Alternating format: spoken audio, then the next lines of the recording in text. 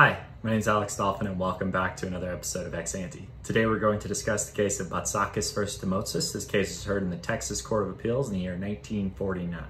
Let's go ahead and jump into the facts of the case. So both our plaintiff and defendant were in what you would envision to be war-torn Greece. This was the year 1941, 1942. And in Greece at this time, there was like no money to do anything. People didn't have money to buy food. People were starving. And when people starved to death in one's family, they wouldn't even tell the authorities that someone had died because they wanted to keep that family member's ration card so that they could hopefully eat enough to survive. A really bad place to be. So our defendant in this case had some extra money.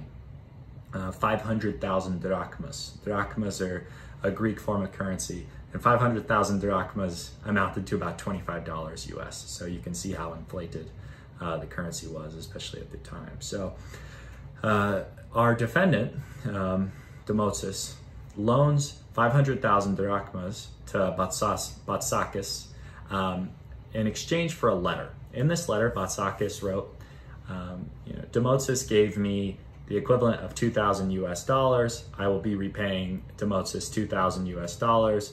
With interest at 8% when I repay it, right? So they basically had entered into a loan, except for Demotsis had vastly undervalued what he gave Batsakis. Batsakis really received only $25, and Demotsis, said that you owe me $2,000 now.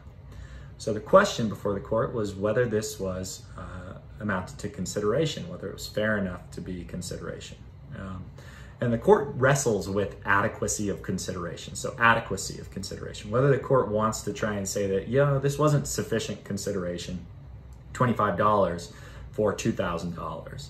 I mean, we've seen this before where there's inadequate consideration if someone gives $1 to another party for their act, is that adequate enough? The court in this case rules that the $25 was adequate enough consideration. I mean, you have to take the holistic view, and this is what the court was doing. This might not be the case in the United States of America. If someone loaned $25 in hopes of being repaid $2,000, probably wouldn't hold up. But because this was war-torn Greece, $25, 500,000 drachmas, that was so much money at that time. And the likelihood of Demotsis even seeing a penny of that back was so low. So the court considered that, under the circumstances of it being war-torn Greece, basically apocalyptic type of world, that was enough to satisfy consideration. So the trial court said that there was some consideration, but they didn't rule fully in favor of Demotsis. They only gave him $750, whereas the Court of Appeals in Texas gave him the full $2,000 plus 8% interest. So that's the case. The doctrine of adequacy of consideration is discussed. And that's where we'll just jump into our ex ante discussion, our policy discussion of the adequacy of consideration. From the ex post perspective, from the morality perspective, it seems like this contract shouldn't be enforced to the tune of $2,000. It doesn't seem fair to Batsakis, the borrower of the $25 US value of drachmas, that she'd have to repay $2,000. It's an insane loan. It seems so sickening that someone could even enter into that. It doesn't feel just that we would force her to repay all that money.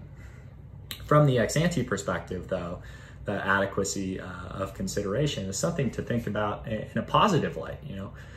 If the court didn't enforce this contract at all, it's quite possible that the borrower wouldn't have even had any opportunity to get the equivalent of $25 US because she wouldn't have even been able to contract that loan. The essence of consideration, having this legal contract that the two parties entered into, allowed this $25 loan to happen because Demotsis believed that he would get repaid legally. So that's something to think about. This adequacy of consideration, if we don't enforce it, we're going to disincentivize contracting parties to even come to agreements in the first place.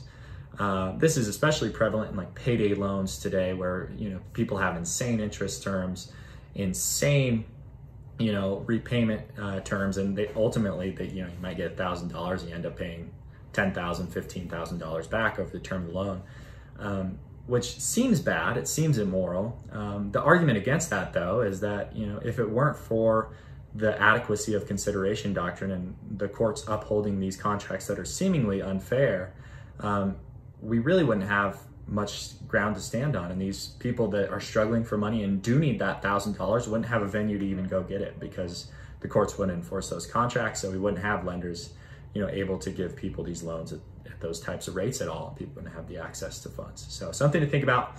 The key thing to extract from this case is the adequacy of consideration doctrine. Hope you enjoyed this video. If you'd like to see more, go ahead and hit the subscribe button. I hope you have a great rest of your day. Bye-bye.